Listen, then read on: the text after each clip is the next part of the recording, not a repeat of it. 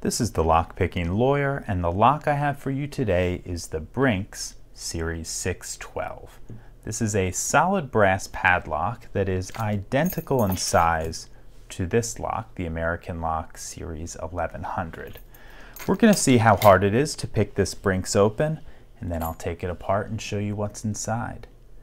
We're going to use top of the keyway tension with a 50 thousandths pry bar, and then we'll use a standard hook, I think in 18 thousandths.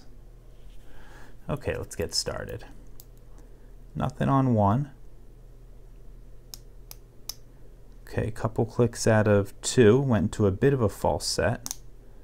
Little counter rotation on 3, but we lost our false set, so let me check 2 again. Okay, we got it back. 3 still set. Okay, counter rotation on 4, got him set. Counter rotation on 5. Okay, back to 1. Counter rotation, got him set. 2 still set. 3 still set. 4 still set. 5. Okay, not too bad a pick. Let's take this guy apart. Like most of these locks, it can be disassembled by removing the screw down the shackle hole.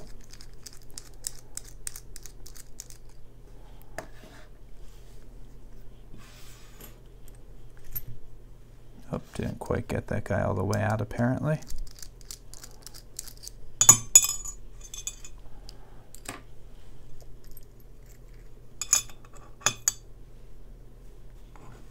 Okay.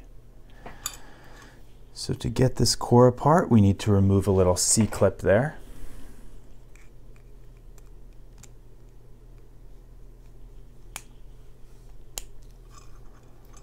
Okay, now all we need is a key and a follower.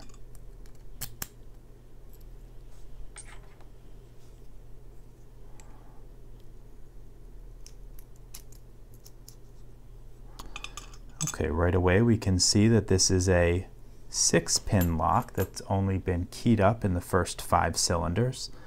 Let's dump these key pins out. And these are all serrated pins. Let me arrange these a little better.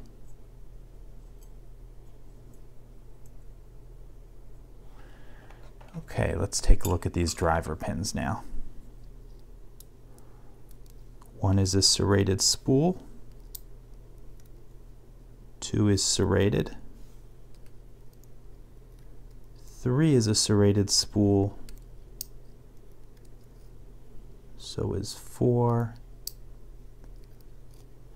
and 5. And I don't see anything else unusual about that core or inside the lock. We do have an anti-bypass wafer that I'll put right here for you to look at.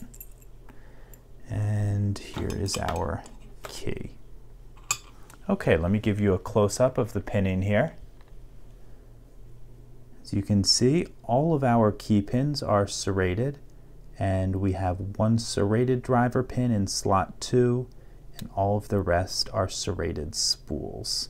You can see right over here by slot 6 and 7 we have an anti-bypass plate, and then the core, nothing particularly unusual about it other than it's a 6-pin core and only 5 of them are pinned up.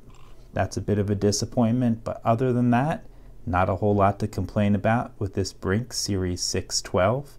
If you have any questions or comments about this lock, please put them below.